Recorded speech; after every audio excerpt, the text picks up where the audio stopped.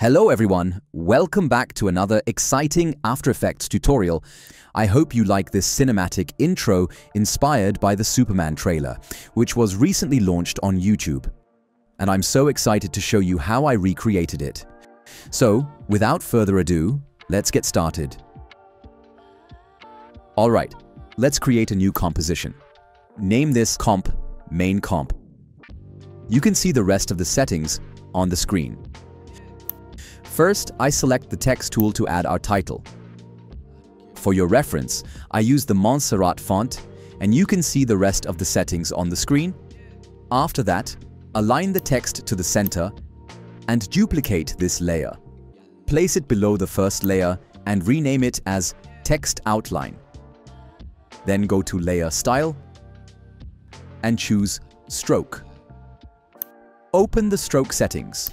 First, change the size to 1.5, then change the color. For your reference, use this color code for accuracy. After that, change the text color to black. Next, open the opacity property and add a keyframe.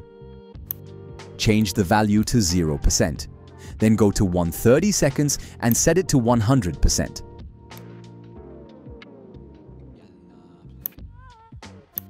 Copy both keyframes and paste them onto the first layer.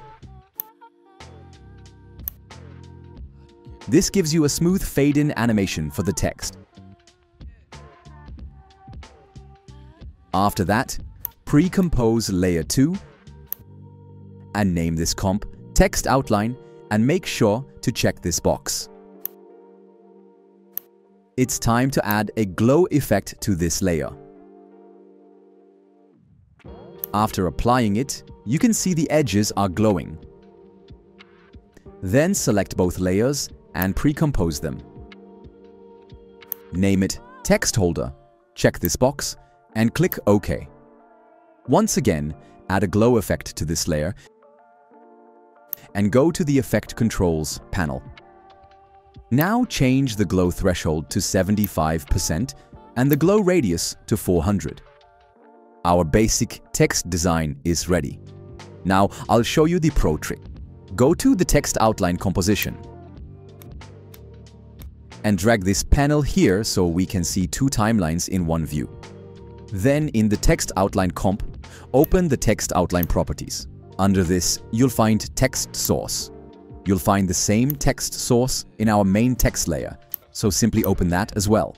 Now, carefully hold Alt on the keyboard and click the stopwatch to open the expression window. Then click the Pick Whip icon and drag it to the original text source and release it. Now the text outline layer is linked to our original text. I'll explain why I did this later. For now, select the text outline comp and place it back here. Alright. Now, if I edit this text, the outline text automatically updates, because both are linked. That's the benefit of this trick. Next, go back to the main comp and select the layer. Go to Layer Style and add Satin. Open Satin Properties and change the angle to 27.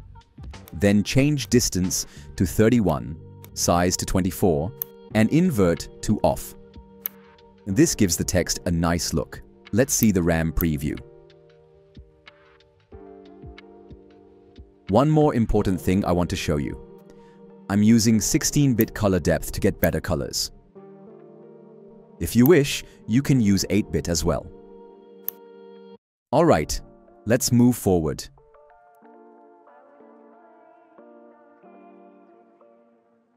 First, I hide this layer for now. Then I add a solid layer called Star. Make sure the color of the solid is white. After that, I add an effect called CC Star Burst. Simply apply it to the layer.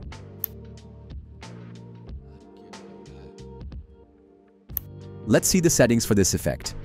Change grid spacing to 5. Change size to 20. Scatter value around 180. Change speed to -0.03. Change phase to 24. Now preview. It looks good. We've almost recreated the same zoom out effect seen in the Superman trailer. Now animate the opacity of this star layer to get a smooth fade-in effect. Just easy ease the first keyframe for a smoother reveal. Then I pre-compose this layer and name it Star.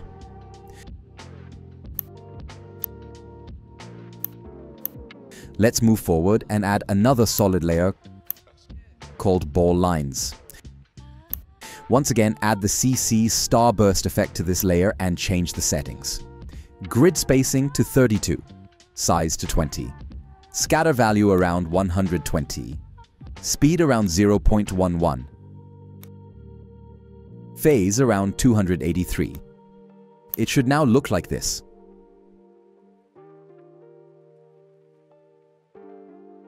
Next, go back to the first frame and add a keyframe on scatter. Then move the time indicator to 350 seconds and change the scatter value to 155.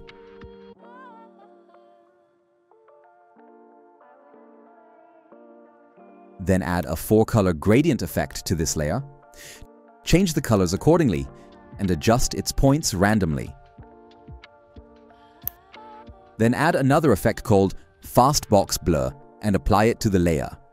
Change blur radius to 740. Set blur dimensions to vertical. So now you can see those lines, but they look faded. So add a curves effect to this layer. Then change the channel to alpha. Now pay attention. When I lift this point upward, the colors and visibility improve. I'll leave it at this point for now.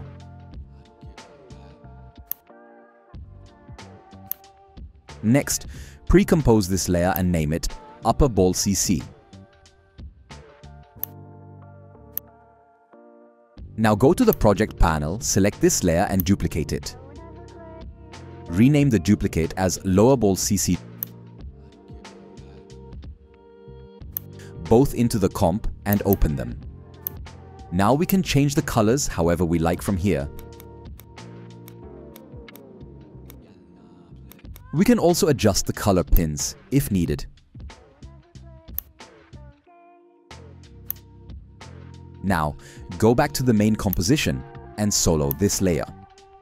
Then I select the rectangle tool and create a mask like this.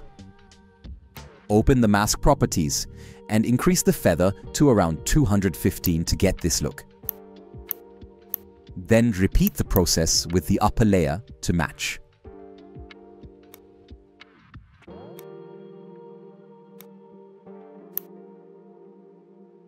You can preview how it looks. Both layers are very close to each other and slightly misaligned, so I align them correctly. Now it looks good. Let's lock all the layers and move forward to the next step.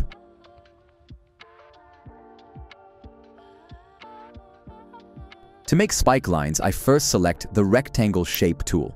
I'm using red color for this one. Then I simply make a rectangle in the composition and rename this layer red. Then I add an effect called linear wipe. Apply it to the layer. Go to the settings. Set transition completion to 50%. Set feather to around 700 to 900. Adjust the values of both properties until you get the desired look. After that, add another effect called block dissolve. Set transition completion to 70%. Set block width to 960. Add a keyframe on block width, move the indicator to 230 seconds, and set the value to 1873. Let's see the preview. It looks good. You can see the smooth movement of these spikes. Lastly, change the block height to 3 to make it better. Then select the rectangle tool and make sure this icon is checked. Add a mask like this. I also increase the size of the shape so it looks wider. Open the mask properties and increase the feather. Now it looks perfect. Next, pre-compose this layer and name it Lower Red Thin Lines. Check the box and click OK, then rotate this layer 90 degrees and align it like this. Now turn on the rest of the layers to check how it looks. It's a bit narrow, so I increased the width slightly. Then go to the project panel, duplicate this layer, and rename it Upper Blue. Drag it into the composition and align it as before. But this time, go inside the comp and change the color to blue.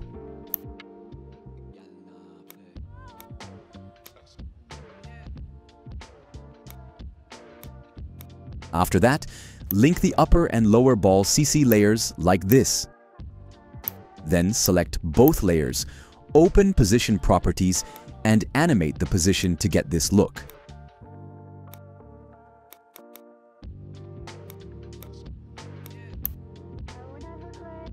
The lines animation looks really good. Now, to spice it up, we can add glow effects on both layers.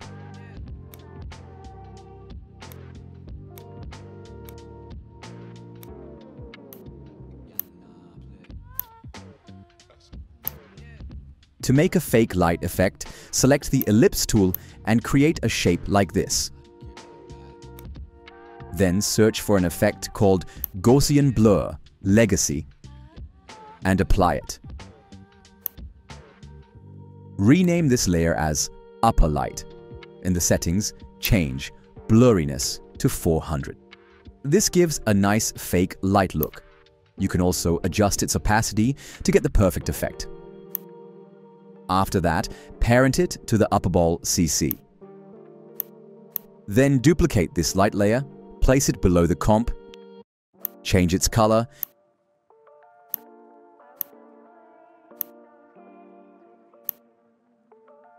and parent it to the lower ball CC. Now it's time to turn on the text layer. Make this layer a 3D layer, adjust its final position, and add a keyframe.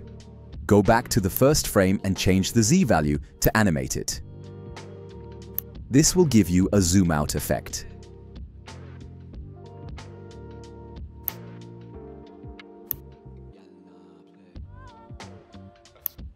Next, I'm going to add a flare, which you can download from the link in the description below. After importing it into the timeline, scale it down a bit to match the title and place it below the text. Then go to Effects panel and search for Color Blue Wash and apply it. In the settings, change the hue to -206 or something that matches your text color. After that, make this layer 3D, then parent it to the text layer. Next, animate the opacity of the flare to get this look. Now I import a flare footage, which you can also download from the description below. Just add it to the timeline and change its blending mode to screen to achieve this look. Let's see the final render.